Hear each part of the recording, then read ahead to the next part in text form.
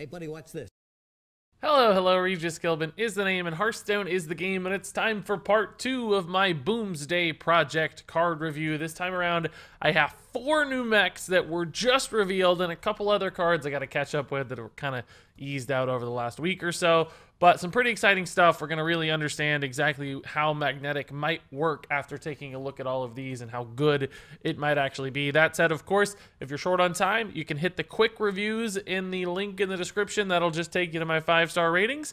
Otherwise, we're going to jump into detailed reviews for all 6 of these cards. And up first here, I think we have the most exciting mech of them all. This is Zilliax, apparently Dr. Boom's personal bodyguard, a super cool looking mech. That is some fantastic artwork and a great design, and I think this will probably be the centerpiece neutral card for all the magnetic mech stuff happening in the Boomsday Project. This one was teased in a previous blog post. Looks so awesome. I can't imagine anything else being cooler than this one. And Zilliax, as you can see, a 5-mana 3/2 mech, has the magnetic keyword, of course, but also dumps quite a few other keywords here as well. Divine Shield, Taunt, Lifesteal, and Rush. So Corpse Takers are already super excited about this neutral option to buff them like crazy. But beyond that, there's really 2 ways to talk about this card, right? It's both as a minion itself, but also as a magnetic buff style card. So when you look at Zilliax as a minion, a 5-mana 3/2 probably doesn't excite you right off the bat. But despite that, I think there's so much stuff this card does that it might still be okay as a minion. I don't think it's fantastic, but it's probably playable in a pinch as a minion itself. I kind of think about this card like an Argent Commander with some defensive capabilities and also potential to operate as a buff as well, of course. But for 5 mana, you're getting this instantly active 3/2 minion that can take a trade into something. So it's got that Divine Shield. It can safely value trade the turn you play it. It's got Lifesteal, so it's going to heal you a little bit. It's got Taunt, so it lingers around as perhaps an awkward body, a 3/2 that causes some problems for somebody, right? So it's instant, it's defensive, and a little bit, you know, not a ton of defensive potential as a minion itself necessarily, but still can create some friction and problems for 5 mana. This thing is gonna help you stay alive for a turn or 2 if you're just desperate to do that. And I think it compares favorably to things like Argent Commander. It doesn't have the offensive potential of Argent Commander, but it's a mana cheaper, it's got more life gain, it's got some other potential tools. And of course, then in a mech deck, you can expand on that value by using Zilliax as a buff as well. You can magnetize him to something, which again gives you a lot of potential to work with here. So for 5 mana, if you compare it to other buffs in the game, it falls somewhere between, like, you know, Blessing of Kings and Spike Ridge Steed perhaps, but again, a lot of defensive value in this buff. If you have a minion on board, it doesn't even need to have initiative. It doesn't need to be awake. You can just play a minion right alongside Zilliax, some just big dumb stat body, which we're going to see a few of. As long as it's a mech, you cast Zilliax, that thing's going to get rush, and you can instantly heal for a ton of damage. You can instantly play a really big taunt minion. You can take a really strong value trade. Just real quickly to tease you a little bit, something like Wargear, a 5-mana 5/5, combined with Zilliax, you get this giant 8/7 thing that's healing you for 8 right away, might heal you for even more if it takes return trades because it is a taunt.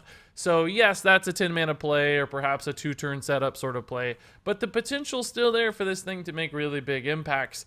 And because it operates so quickly and it's active and it doesn't have to sit around passively like so many cards in Hearthstone, that's usually a good sign for the playability of a card. Now, we did learn in the video that revealed Zilliax that classes getting magnetic mechs are going to be limited to Hunter, Paladin, and Warrior. So not every class is necessarily going to be able to utilize this thing successfully. Of course, there are some neutral mechs, but they probably won't have enough tools to make the magnetic aspect of Zilliax competitive enough to really carve out a space in a given deck. So I don't think anybody's going to want to run this as a minion specifically, but nonetheless, if you have to play it as a minion in a mech deck, I think it's okay. It's a reasonable play. Not a good one, just a reasonable one. And then, of course, the potential for this thing as a buff and an activation, and just stacking up all kinds of crazy mech value in a mech deck means it's going to be played in any sort of deck that relies on magnetism that goes for that mech line, of which I assume one will probably be somewhat competitive at the very least. Generally, Blizzard doesn't design an entire, multi-class mechanic that fails, although that said, they kind of did with hand buffing in the past for the same 3 classes, so who knows, it may not stick. But I think since it's the theme of the expansion, they're gonna tweak the power levels to make something like Zilliax a relevant and important card in those environments. So that said, I think this is a solid card, not an amazing card, but certainly has the potential to be played, can operate in a few different ways, works instantly, which is very important for cards that want to work well in Hearthstone, has defensive potential, has value trades, all of the stuff you might like. So I'm pretty high on Zilliax. I think this is a neat little mech and a cool looking centerpiece. I do wish the stats were a little bigger, of course, because he looks so big and awesome, but nonetheless, a card that I'm pretty fond of. So now let's move on and talk about some of the builder style mechs, the mechs that are going to be the, the core building blocks for magnetized decks. Up first here we have the Upgradeable Framebot, a 2-mana 1/5, and you can see here he's a tiny little guy, but he's already got one upgrade apparently with this giant arm. That kind of makes him look like he should be a 5/1, but perhaps that arm can only be used defensively. That's like a big shield arm, and he's punching with the tiny little arm on the other side. Who knows? But the idea here is this is the perfect base to magnetize with other minions. You drop your Zilliax on this thing, and suddenly you've got a 4/7 rush, divine shield, taunt, lifesteal minion. That's kind of crazy. That's a really good 7-mana minion that stacks a lot of stuff together.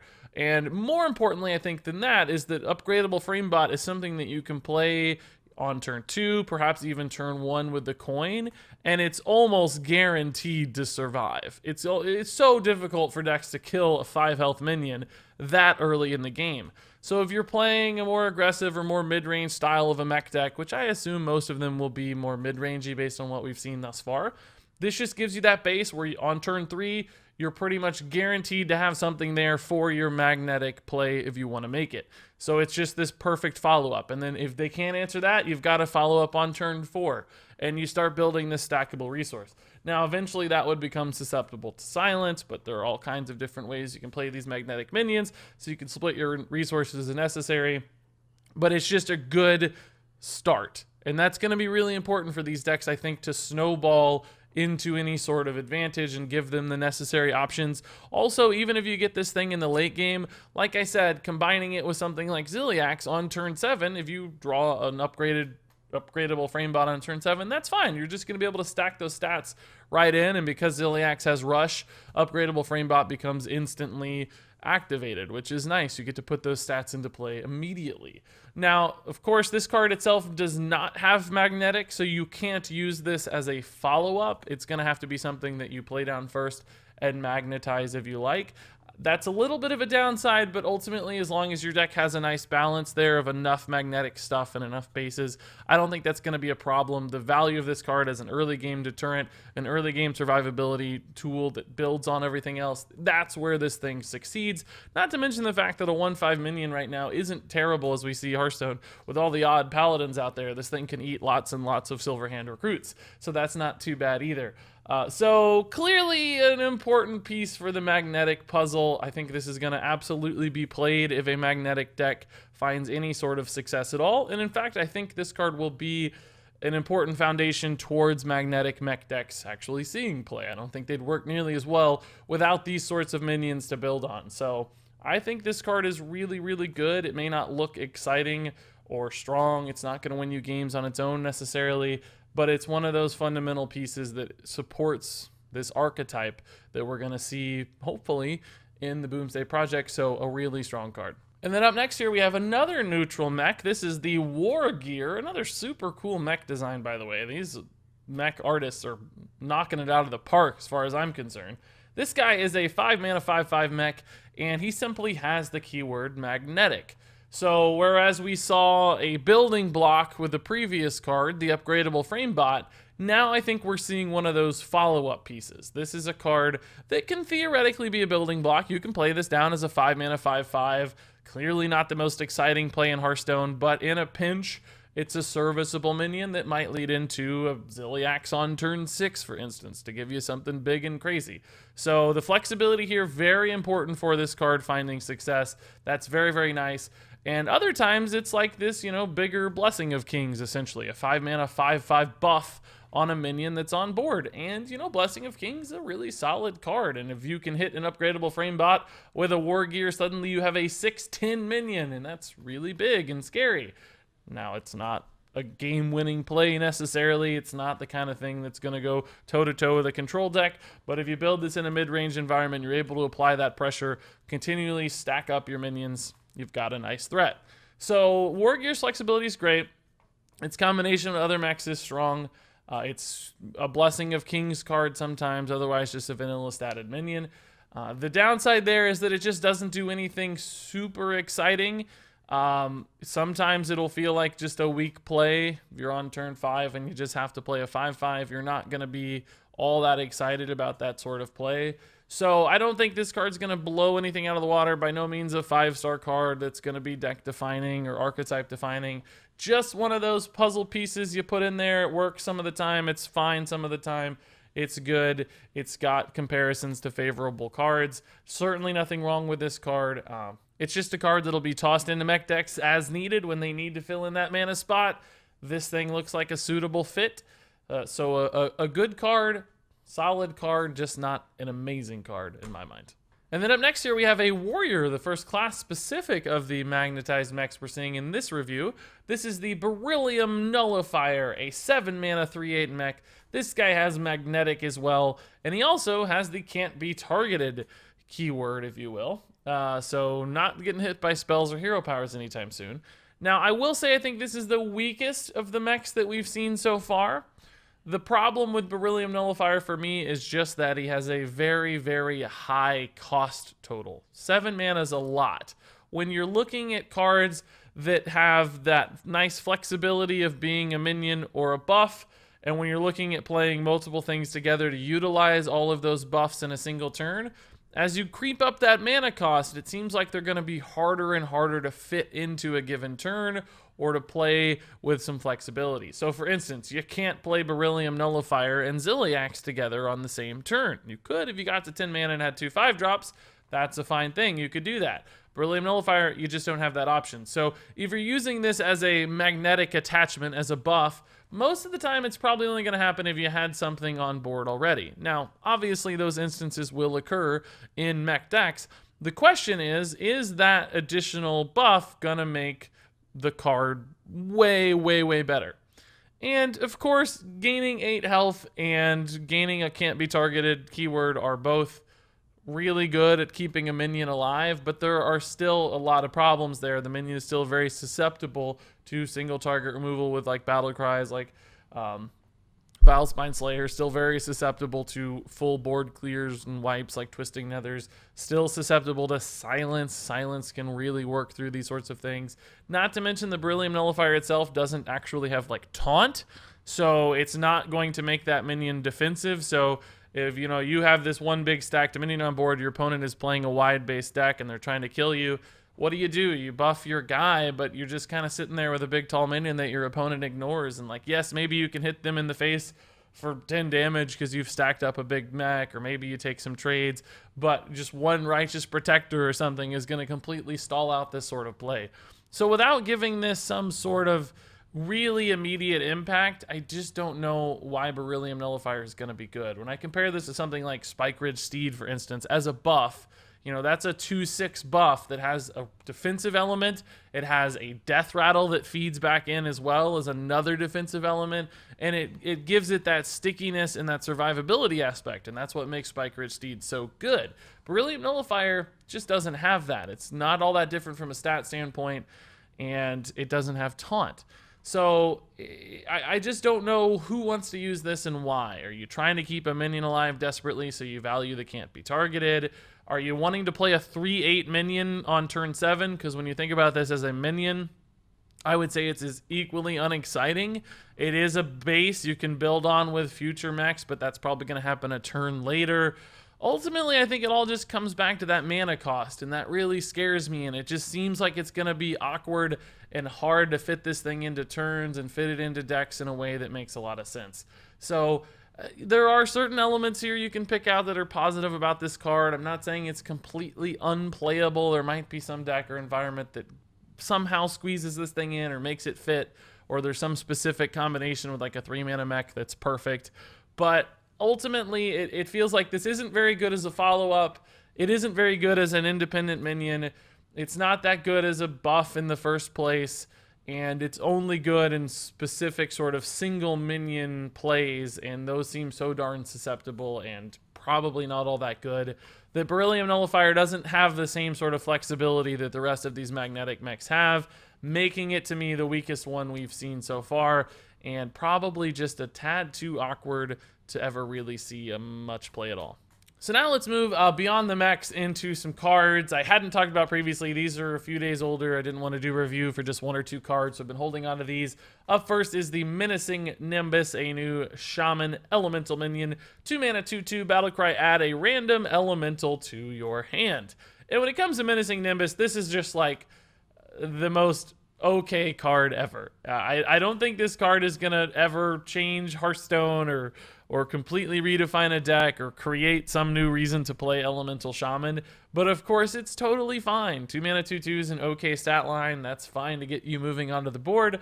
The battle cry is more value oriented as opposed to tempo or board oriented, so that shifts the design of the deck a little bit more towards a longer game, or at the very least a more mid-rangey style as opposed to an aggressive style, so that's important. So in other words, it's more Servant of Kalamos than it is Blaze Caller, right? It's more about adding resources to your hand as opposed to affecting the board immediately. So that's sometimes good for Shaman, sometimes bad depending upon the design of the deck, but clearly a more value-oriented Shaman deck could do that, and occasionally you're going to hit Kalamos off this, and you're going to be super pumped that you got an extra Kalamos. Occasionally you're going to hit Firefly, and you're probably okay with that, but it's really not the best play in the world.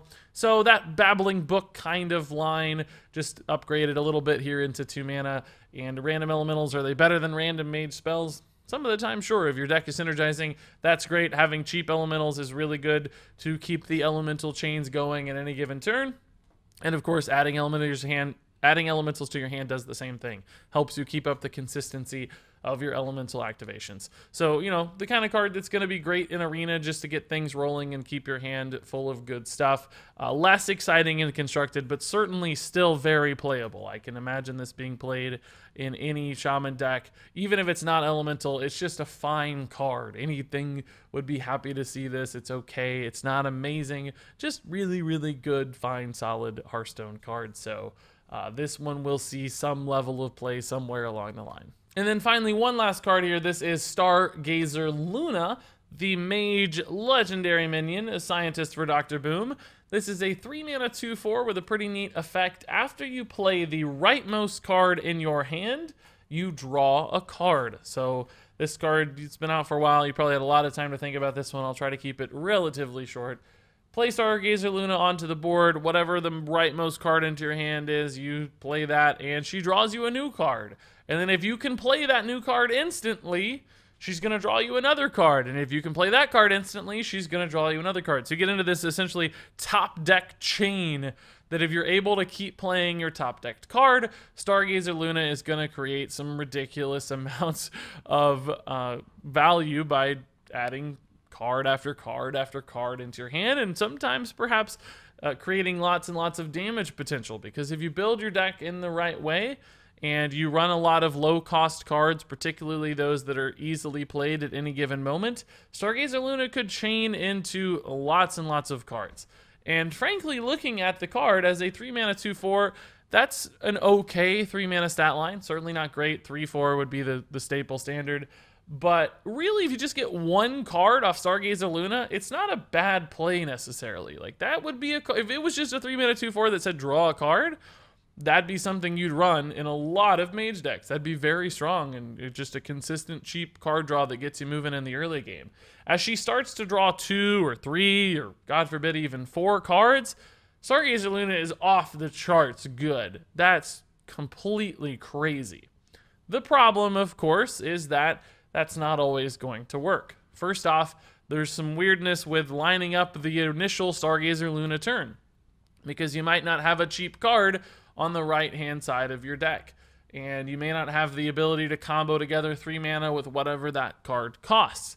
Alternatively, if your deck runs anything that's relatively expensive, as you start to get into 4 mana, 5 mana cards, it becomes really hard to play those top decks and chain out those top decks. So your Stargazer Luna could backfire pretty often, and there could also be instances where she's just sitting in your hand while you're waiting for the right turn to play her. That said, if you build, a burn mage that just runs a ton of cheap stuff, even thinking about a deck like Murloc Mage, which is a very fringe playable deck right now in Hearthstone, it would probably be a good fit. You have a ton of cheap Murlocs, you have some cheap spells, and you could just keep moving things together. Play a 1-mana Murloc, play a 2-mana Murloc, play a Frostbolt, play a 1-mana Murloc, and you could build this board and just keep refilling your hand. So if the deck is structured in the exact right way, there are going to be big hitting turns for Stargazer Luna. It'll be that sort of extra Alaneth in your deck that just draws you a ton of stuff, but at least in a little bit more of a controlled fashion. So I could see this making the cut in that kind of deck. Is this going to make it into every mage deck? No, I don't think so.